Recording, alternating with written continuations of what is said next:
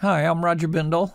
This tutorial is going to show how to use Motion Link in iClone 7 and Cartoon Animator 4.4 to transfer 360-degree motions over to 2D characters in Cartoon Animator, but I'm going to put a caveat to it. I'm going to use a flat 2D character, not a 360-degree character.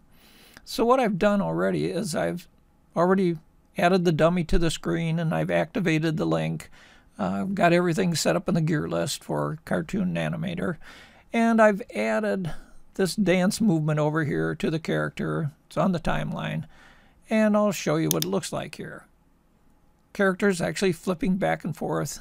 Head gets a little out of a line because of it being 2D, but that's okay for my purposes here. So now what I'm going to do is record this.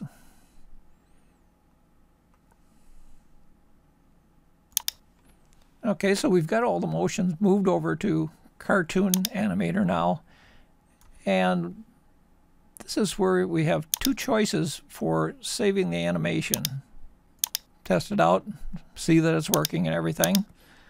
And what we're going to use is the collect clips to add that motion to our character. Find to the end of it, use shift click, and what I'm going to do is first though I'm going to add it to the action menu on this character, and I'll call it Dance Move 1.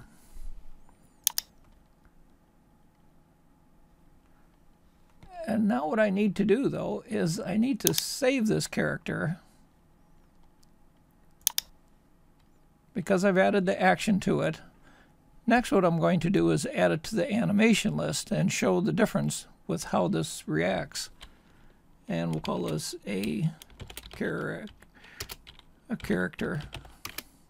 So the next thing I'm going to do is add this character back in again.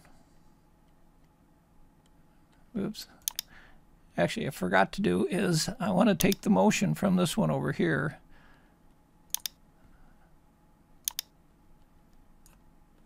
Again, get the clip going and go over into the animations here.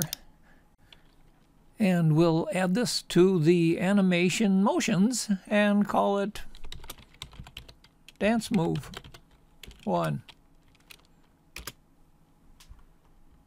And I'll now apply it to the new character. And there we have it. Two characters dancing slightly different. This is the one that's embedded, and the other one actually maintains its head fairly well. So, as you can see, you can actually apply 3D animations to 2D characters and get some interesting results. It's worth playing with.